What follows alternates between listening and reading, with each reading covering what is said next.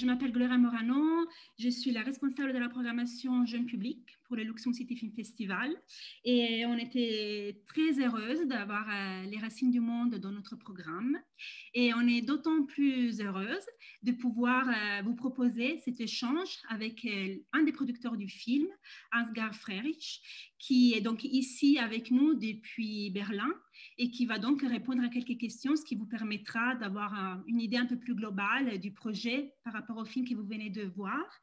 Donc, Ansgar Frerich, welcome. My pleasure. Thank you for being here with us.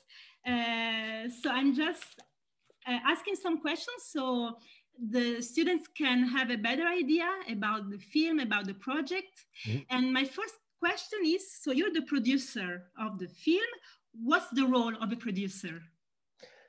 Well, the role of the producer has many tasks. So in this case, I know Biamba, the directress, for almost 20 years. And I was with her in Mongolia like 4 or 5 times. So almost a year of my life I already spent it there. And so it started with the idea of the film that Biamba told me about the change of Mongolia in the last decades. And this was also something that I witnessed. So you can imagine the first time I was there in Mongolia, it was in the year 2000, I think. If you were hungry on the countryside, you just went into a river and you hold your hands like that in the water, and the fish would like swim by in the next minute, and you just could throw it on the land. There was so much like untouched nature all around. And in 2000, I think it was 2014, the last time I was there, nearly half of the rivers and the lakes in the area where I was were dead.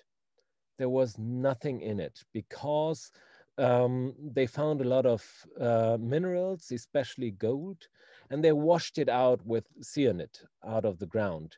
And they just, and cyanide, if you have a drop of cyanide, it really poisons like 100 meters of river.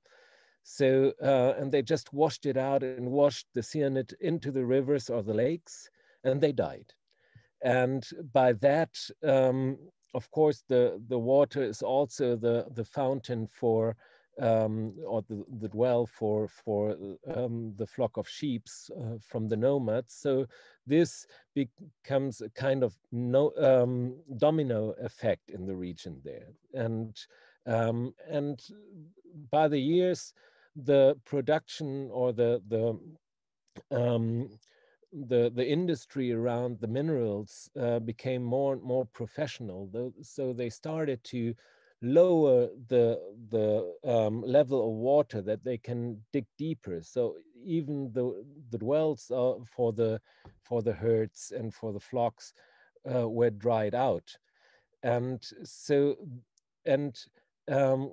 when they want to get land, to get license, they call someone in Ulaanbaatar, in the capital of Mongolia, and give him perhaps some money, and then they have the license for it, and then they have to ask the nomads. But they tell the nomads, if you leave today, you get $5,000. If you leave tomorrow, you get 4,000, and the day after you get 3,000, and in a week you don't get any money from us. So the nomads, which are normally more like single families moving and not like we are here, a community with unions and everything around, they didn't even have the chance together to build up a lobby for them against these international working companies. And so this was the first thing that was the kind of start for the whole film, and we discussed it, and we developed this story together with Jiska Rickels, the co-writer out of it, to also put this message that we want to send out with the film into a story about how the nomad's life is in our days. And so that was the first part of my producer's work. And then, of course, together with my colleagues, Eva Kemme and Tobias Siebert, we had to find the money to make a film, because it's really a lot of work and a lot of people involved in making a film. This is a quite small film, but even at this film, we were about 70 people working on it. So for this, you have to get money. So you have to apply to fundings, and you have to find a TV broadcaster, and you have to make contracts with cinema distributions, etc. And to get the money together, that you can say, okay, now we have the money to make the film like we want to have it. And that's the second part of the producer's work. And the third, of course, the most interested and beautiful in this, especially in this film, was the shooting, where we went together with, I think, 12 people from Europe and Lebanon. The director of photography was from Lebanon. We went there and we met with 50 people from Mongolia, and we built our own camp with this Mongolian nomads yurts. So we all lived like the nomads while shooting. And then, yeah, we had to find the right places, and we as a producer then have to also make the contracts with the actors, with the people that own the places where we want to shoot, with all the film team members.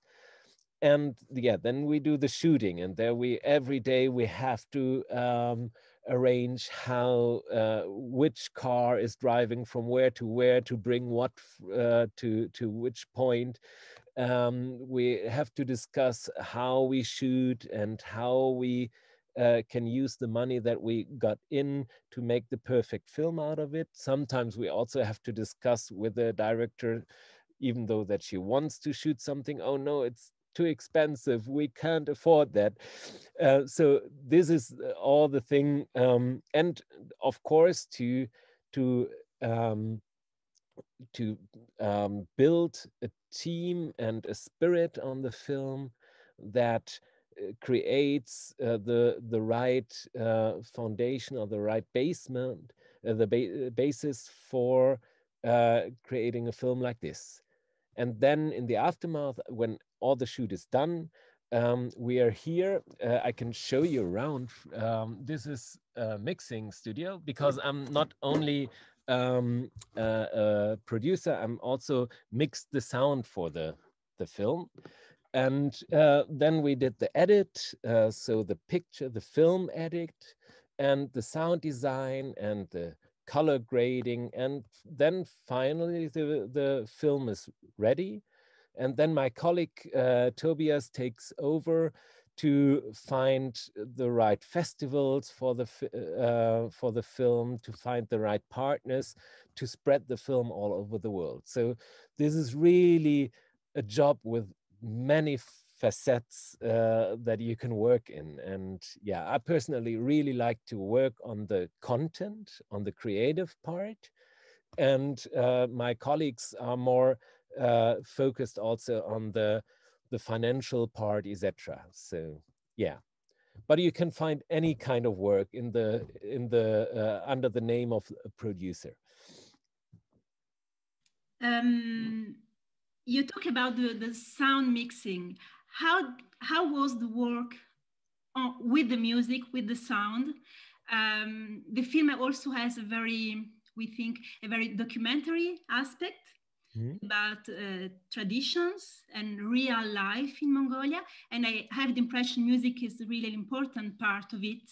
So can you talk us about the music and the sound in this film? Yeah, the first thing I want to ask you as an audience is, what do you think? How old is the song that the boy sings? It seems very old, but I think it was written for the film. Yes, I just asked the audience now, not you, but you seem a little prepared on that. Yeah, actually, the song is a song that there's an old legend in Mongolia that says, if the last vein of gold is taken from the earth, the whole earth will fall to dust. And this was something like the guidance for us for the whole film. And then we said, okay, then we had the idea, okay, the boy could be someone joining Mongolia Got Talent. And then we said, okay, let's see if there's an old song that describes exactly that, this heritage of the nomads to the next generation. Because normally when you think about nomads, you think about people traveling all the time. And we know in these days, traveling is not good for environment. But the nomads are the one that are staying. We are the one that are traveling all over the world, because the nomads just traveling from one place in spring to exactly the same place in summer, to exactly the same place in autumn, winter, and in spring they get back to the first place. And when they left the place, it takes like 2 weeks and you don't see anything that there was a human being there. So their carbon footprint is the thing that we always aim on, that we don't destroy the environment for the next generations.